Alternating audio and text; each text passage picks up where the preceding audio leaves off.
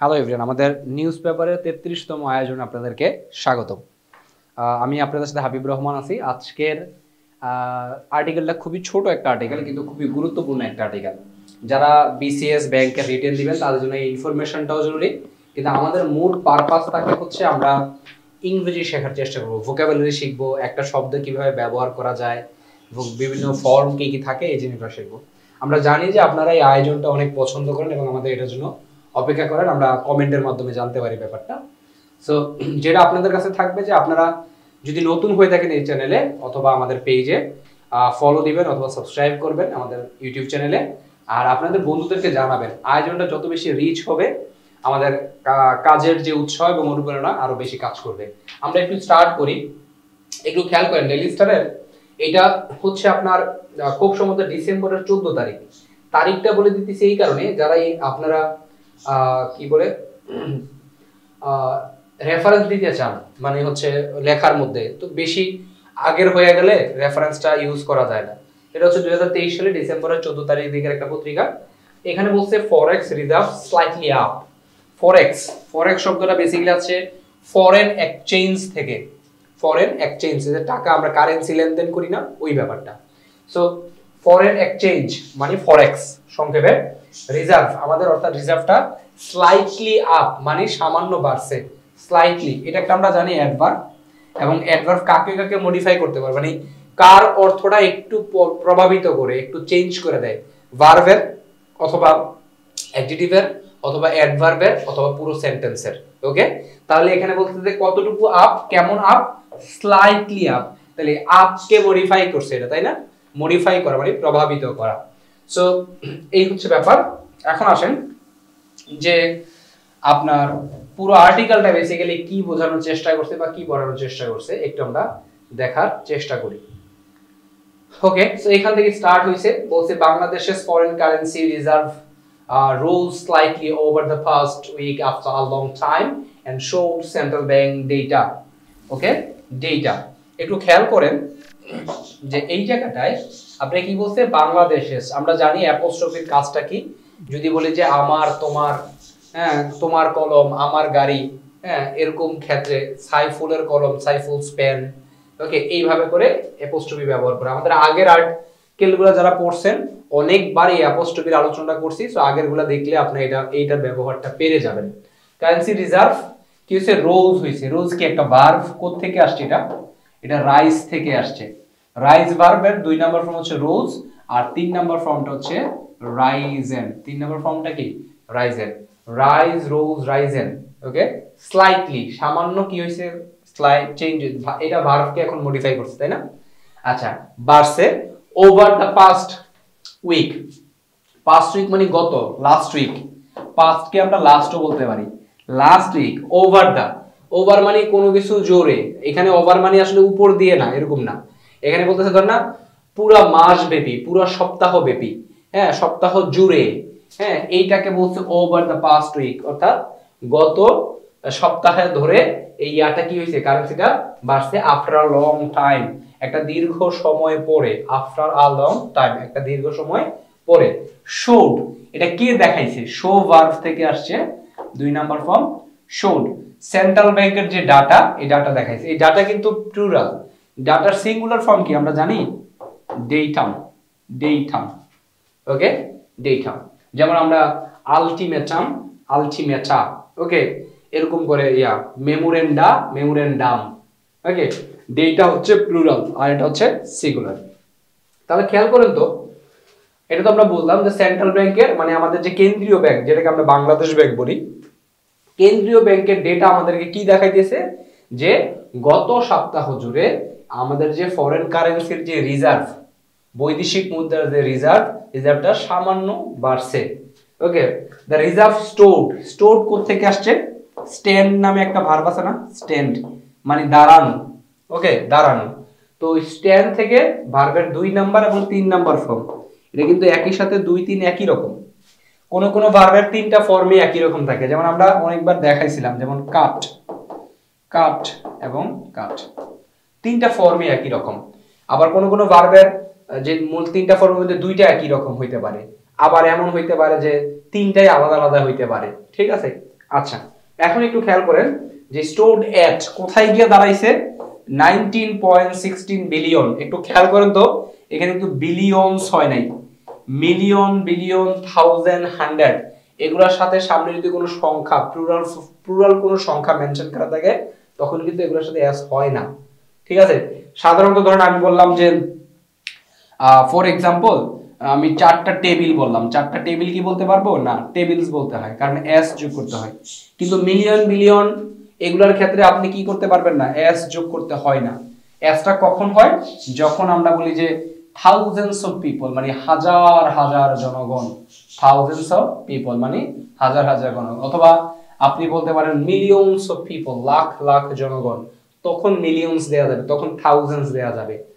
as of মানে এখানে বোঝা যাচ্ছে পর্যন্ত, কতটুকু পর্যন্ত, ডিসেম্বরের 13 তারিখ পর্যন্ত।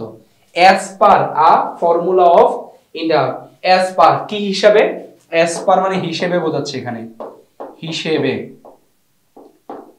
হিসেবে এগুলার as of মানে পর্যন্ত, এখানে পর্যন্ত, এই জিনিসগুলো মাথায় রাখবেন। আরো আছে as to মানে বেসিক্যালি কোনো বিষয়ে, কোনো বিষয়, ধরেন আমি এই বিষয়ে কথা বলতে চাই as to this topic, এরকম ব্যাপারটা বিষয়ে। তো as of পর্যন্ত, as per কি হিসেবে, a ফর্মুলা, একটা ফর্মুলার হিসেবে। ওকে, ফর্মুলা কিসের, অফ ইন্টারন্যাশনাল মনিটারি ফান্ড মানে আইএমএফ। আইএমএফ এর পূর্ণরূপটা একটু খেয়াল করেন, যারা নতুন জব মার্কেটে ঢুকতে চাচ্ছেন তারা কিন্তু এগুলো আস্তে আস্তে পেপার পড়েই শিখতে হবে। আইএমএফ ইন্টারন্যাশনাল মনিটারি, হ্যাঁ monetary fund, to calculate, okay calculate করার জন্য আইএমএফ এর যে একটা ফর্মুলা আছে, কি ক্যালকুলেট করা, রেডিলি, রেডিলি মানে এক মানে তাৎক্ষণিক, রেডিলি মানে কি তাৎক্ষণিক, readily available fund, readily available fund, available মানে কি সহজলভ্য, যেগুলো আপনার হাতের নাগারে সহজেই চাইলেই পাবেন, এরকম ফান্ডগুলা ক্যালকুলেট করার জন্য আইএমএফ এর একটা ফর্মুলা আছে।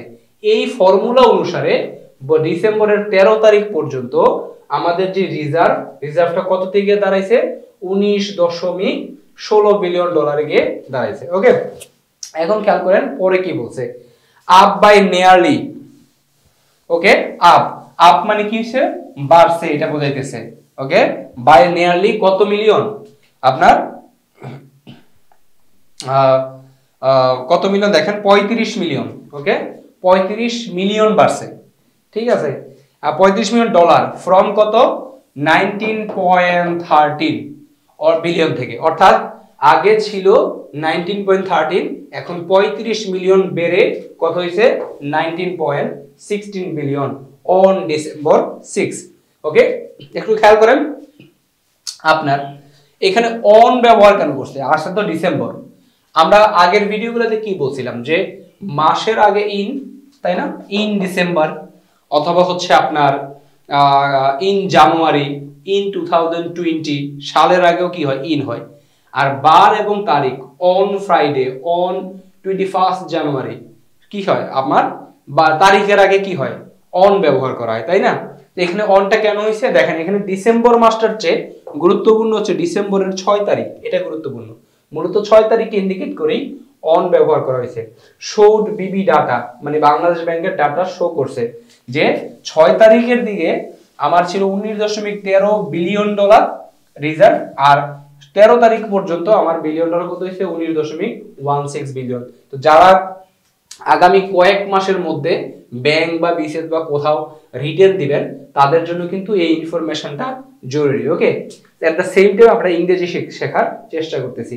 দেখেন নিয়ারলি ব্যবহার করছে, নিয়ারলি কখন ব্যবহার করা হয়, নিয়ারলি ব্যবহার করা কাছাকাছি বোঝাইতে, তাই না, নিয়ারলি ব্যবহার করা হয় মানে প্রায়, হ্যাঁ এরকম একটা, কত কাছাকাছি 35 মিলিয়ন ডলারের কাছাকাছি, মানে প্রায় 35 ডলার। এর নিয়ারলি জায়গায় আপনি চাইলে অ্যাবাউট বলতে পারেন, নিয়ারলি জায়গায় অ্যাবাউট বলতে পারেন, from 19.13 billion on December 6 showed Bibi data. আচ্ছা, তারপরে আরেকটা সুন্দর শব্দ যে রেডিলি অ্যাভেলেবল, রেডিলি অ্যাভেলেবল, খেয়াল করেন রেডিলি শব্দটা কি, আমরা জানি অ্যাডভার্ব, অ্যাডভার্ব কাকে মডিফাই করতে পারে বলছিলাম, অ্যাডজেক্টিভকে মডিফাই করতে পারে, যেমন অ্যাভেলেবল এখানে অ্যাডজেক্টিভ। ওকে, অ্যাভেলেবল এখানে কি অ্যাডজেক্টিভ, আর ফান্ড আমার কি, ফান্ড তো আমরা জানি নাউন। ওকে, সো আমরা এখান থেকে অনেক কিছু জানার চেষ্টা করলাম। এখন একটু খেয়াল করেন, ক্যালকুলেট মানে কিন্তু এখানে হিসাব করা বোঝাইতেছে, তাই না? হিসাব করা। এখন আমি যদি পরে যাই যে আমাদের এই আর্টিকেলটা আর কি বলছে, countries foreign reserve has been declining. Has been declining এটা কোন টেন্স আমরা জানি, আমাদের কোন tense? Present perfect continuous tense. Present perfect continuous, have been has been থাকবে, আরেকটা কি হ্যাভ বিন। এখানে কেন হ্যাজ বিন হইলো? কারণ আমার একটু খেয়াল করেন, অনেকে হয়তো মনে করতে পারেন যে এই রিজার্ভস তো এস, তাহলে এটা তো প্লুরাল, এটা হ্যাভ হওয়ার কথা ছিল, কিন্তু রিজার্ভস এটা পুরোটা মিলাই একটা একসাথে ধরা হয়েছে। কান্ট্রিজ ফরেক্স রিজার্ভ, রিজার্ভ মানে আমাদের পুরো রিজার্ভটা একসাথে একটা কাউন্ট হিসেবে ব্যবহার করে হ্যাজ বিন ব্যবহার করা হয়েছে। কি করতেছে? ডিক্লাইন করতেছে। ডিক্লাইন মানে কি? রিডিউস হওয়া, কমে যাওয়া, কমতেছে শার্পলি, খুব দ্রুতভাবে, মানে খুবই খারাপভাবে, শার্পলি অর্থাৎ খুব তাড়াতাড়ি কমতেছে। Since the start of the Russia, since আমরা কখন ব্যবহার করি?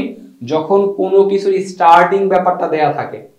স্টার্টিং ব্যাপারটা, যেমন ধরেন আমি সকাল থেকে বৃষ্টি হচ্ছে, it's been raining since morning. কখন থেকে? সকাল থেকে। বাংলাদেশে যেমন আমি বলতে পারি যে আমার ছোটবেলা থেকে আমি এই স্বভাব বিলং করতেছি, তাহলে সিন্স মাই চাইল্ডহুড, ছোটবেলা থেকে। তো ব্যাপারটা এরকম, সিন্স দ্য স্টার্ট অফ, কখন? শুরু থেকে। কখনকার শুরু থেকে? Russia Ukraine war, as the conflict, as যেহেতু, কনফ্লিক্ট অ্যাজ মানে এখানে যেহেতু বোঝাচ্ছে, the conflict send up prices, send up, ওকে। কনফ্লিক্টটা কি করছে? পাঠাইছে, কাকে? আপ পাঠাইছে, উপরের দিকে পাঠাই দিছে, মানে ব্যাপারটা হচ্ছে কনফ্লিক্ট আসলে বাড়াইছে। কি বাড়াইছে? প্রাইসেস বাড়াইছে, মানে দাম বাড়াইছে।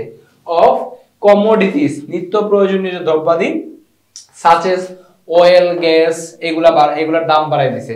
এখন যার কারণে এগুলো দাম বাড়ানোর কারণে আমাদের গেছে শার্পলি আমাদের রিজার্ভ কি হইতেছে? ডিক্লাইন হইতেছিল, ওকে।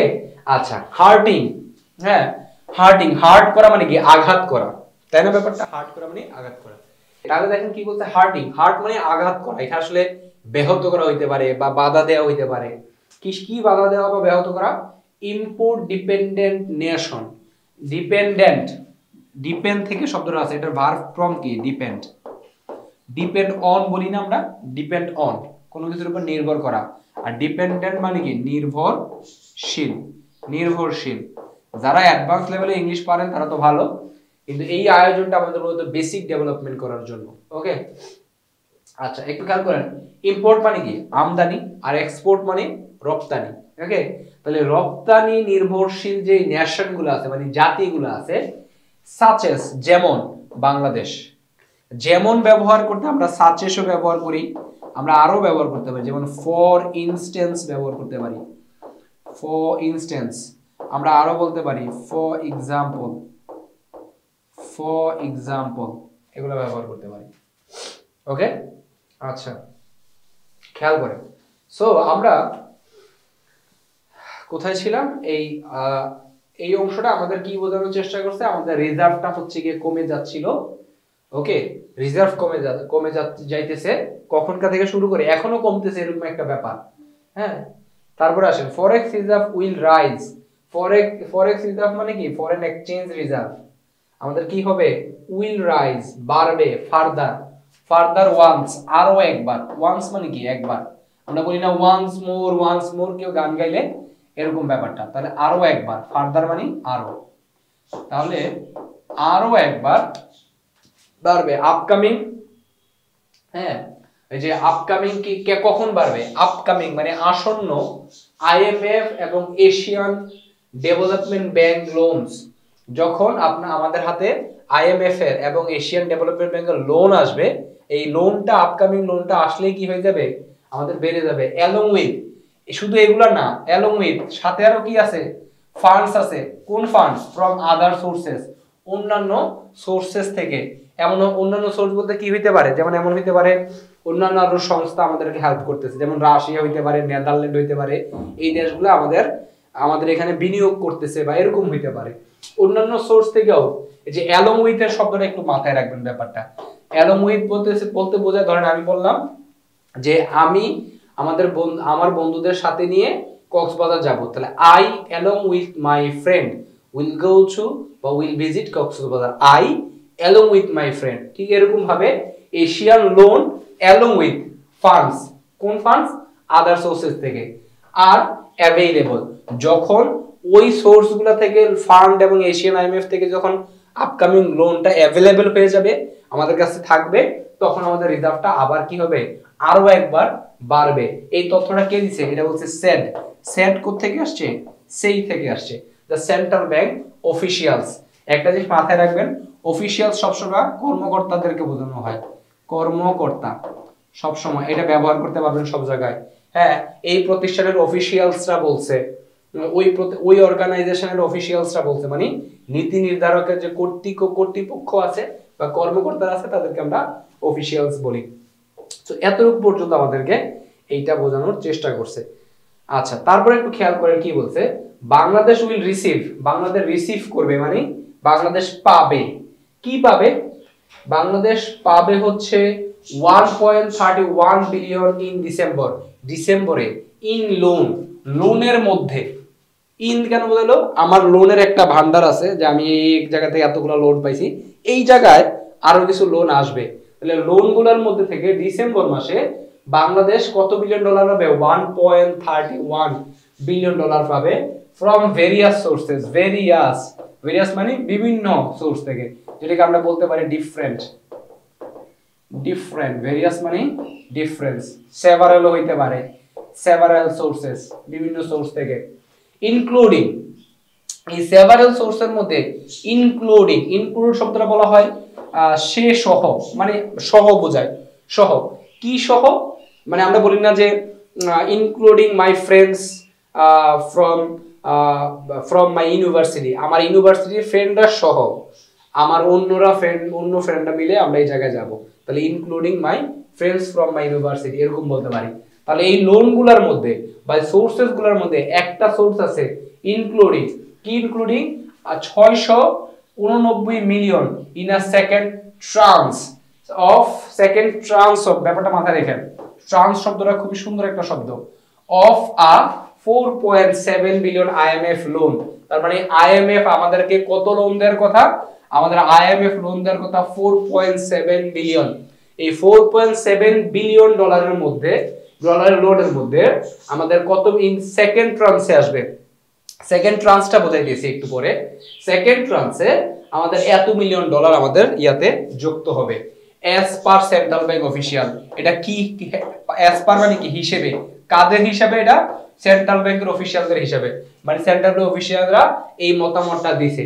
এখন ট্রান্স আছে, ট্রান্স মানে কোনো কিছুর পর্শন বোঝানো হয়, পর্শন মানে কি, পর্শন মানে হচ্ছে অংশ, বিশেষ করে এটা যখন টাকা হয়, টাকার ক্ষেত্রে ট্রান্স ব্যবহার করা হয়, অর্থাৎ কোনো কিছুর অংশ, বেসিক্যালি টাকার অংশটাকে আমরা ট্রান্স ব্যবহার করি সেকেন্ড অংশতে।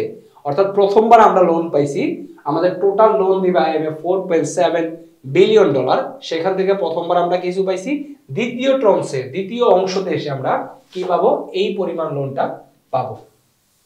তারপর কি বলছে যে in the middle of the July, খেয়াল করেন এখানের ব্যবহারটা, আমাদের রাইটিং এ প্রচুর পরিমাণে এই ধরনের কথা কাজে লাগে। আমি যদি বলি যে 2020 সালের মাঝামাঝির দিকে, তাহলে in the middle of the 2020, ঠিক একই ভাবে in the middle of the July this ইয়ার, খেয়াল করেন মিডল অফ দা জুলাই, তারপরে কিন্তু কোনো আর্টিকেল ব্যবহার করে না, ডাইরেক্ট দিস ইয়ার, এই বছরের জুলাই মাসের মাঝামাঝির দিকে। তাহলে এই কথাটাকে কিভাবে লিখছে দেখেন তো একটু, আপনাদের রাইটিং কিন্তু কাজে লাগবে।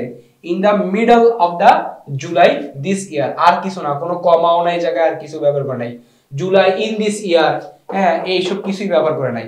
তার মানে দিস ইয়ার, এই বছরের জুলাই মাসে কি, জুলাই মাসে কি হয়েছে, দা বিবি এগ্রিড, মানে বাংলাদেশ ব্যাংক এগ্রি করছে টু কম্পাইল মানে হচ্ছে কোনো কিছু একসাথে করা, কম্পাইলেশন, এটার নাউন ফর্মটা কি, কম্পাইলেশন,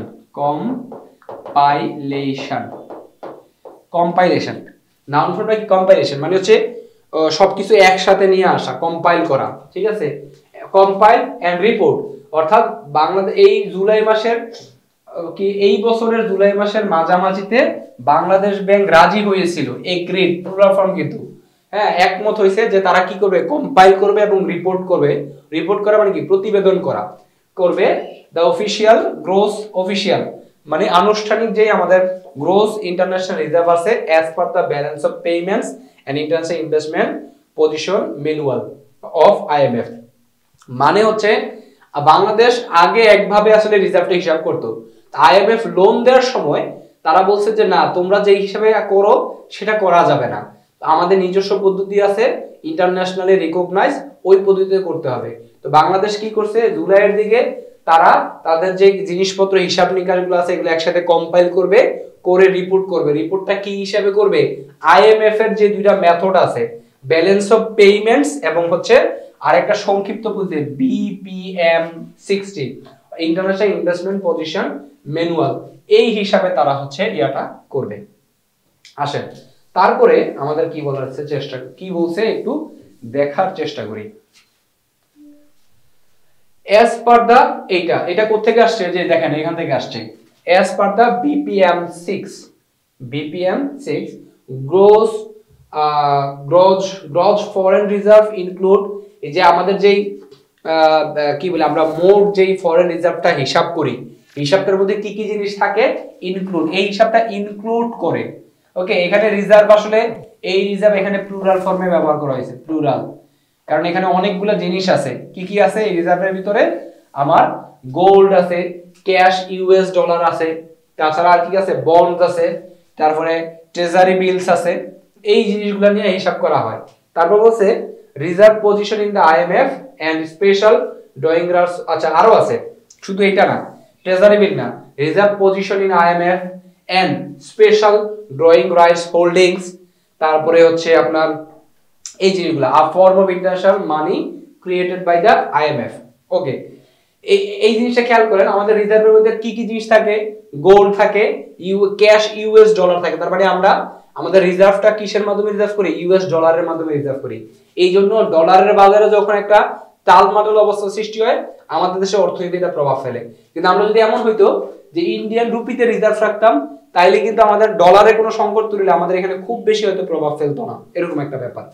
আসেন তারপরে বন্ড আছে, সরকার বন্ড বিক্রি করে করে টাকা আদায় করে। তারপর ট্রেজারি বিল আছে, তাছাড়া আইএমএফ এর জন্য আলাদা একটা রিজার্ভ পজিশন আছে। ওকে তাছাড়া আরেকটা ব্যাপার আছে স্পেশাল ড্রয়িং রাইটস হোল্ডিংস, যেটা কিনা international money a form of international money, international মানির একটা ফর্ম, এটা গঠন আকার আকৃতি পদ্ধতি। ওকে এটা ক্রিয়েট করা হয়েছে, ক্রিয়েটেড বাই কত আইএমএফ। এখানে খেয়াল করেন একটা জিনিস ব্যাখ্যা করি, ক্রিয়েটেড শব্দটা এখানে ভার্বের 3 নাম্বার ফর্ম ব্যবহার করা হয়েছে। এখন এই ব্যবহারগুলো নিয়ে আমাদের অনেক কনফিউশন হয়। এখন এই কনফিউশনটা দূর হবে কেন, কিভাবে, একটা জিনিস খেয়াল করেন, এখানে বলছে এই হোল্ডিংসটা অর্থাৎ স্পেশাল ড্রয়িং রাইটস হোল্ডিংস এটা একটা ফর্ম অফ ইন্টারন্যাশনাল মানি, এতটুকু ঠিক আছে। এই জায়গায় আপনি চাইলে ক্রিয়েটেড না লিখে এটা মূলত লিখতে পারতেন হুইচ ওয়াজ ক্রিয়েটেড অথবা হুইচ ইজ ক্রিয়েটেড বলতে পারেন, which is created by the IMF. ওকে এই হুইচ ইজ এর অংশটাকে এখানে মূলত বাদ দিয়ে ক্রিয়েটেড থেকে স্টার্ট করছে, ব্যাপারটা প্যাসিভ ফর্মটাকে স্টার্ট করছে ক্রিয়েটেড দিয়ে। এই ব্যাপারগুলো এইভাবেই করে হয়। আসেন এন্ড ডিফাইন, এবং যেটা ডিফাইন করা হয়েছে as a weighted average of various convertible currency. Weighted অ্যাভারেজটা মানে আসলে এই কারেন্সিটার বর্তমানে মূল্য কত, এরকম একটা ওয়েটেড অ্যাভারেজ করা হয়েছে ভেরিয়াস বিভিন্ন ধরনের কনভার্টেবল, যেটাকে কনভার্ট করা যায়, কনভার্ট করার যোগ্য যে কারেন্সিগুলো, এই কারেন্সিগুলোকে নিয়ে। ওকে সো আশা করি এই জায়গাটা আমরা মোটামুটি কিছু জিনিস শিখতে পারলাম এবং বুঝতে পারলাম। দেখি আর্টিকেলটা আর আছে কিনা আমরা একটু চেক করার চেষ্টা করি। না, আমরা এর মাধ্যমে এই আর্টিকেলটা শেষ করলাম। সো আমরা কয়েকটা ভালো ভালো ইনফরমেশনও জানলাম, একই সাথে আমাদের ইংরেজির ভোকাবুলারি কিছু জানলাম, যেমন রেডিলি অ্যাভেলেবল শব্দটার ব্যবহার জানলাম, রেডিলি শব্দটার ব্যবহার জানলাম, শার্পলি অ্যাডভার্বগুলো কেমনে ব্যবহার করতে হয়, তারপরে আমার প্যাসিভ ফর্মের ভার্বের 3 নাম্বার ফর্ম কিভাবে ব্যবহার করতে হয় এই জিনিসটাও আমরা জানলাম। ঠিক আছে, তাছাড়া নতুন নতুন ভোকাবুলারি যদি আপনারা জেনে থাকেন, মানে আপনার কাছে যদি কিছু আননোন থেকে থাকে এই জিনিসগুলো জানলাম। ঠিক আছে, সো এর মাধ্যমে আমাদের আজকের আর্টিকেলটা শেষ হলো।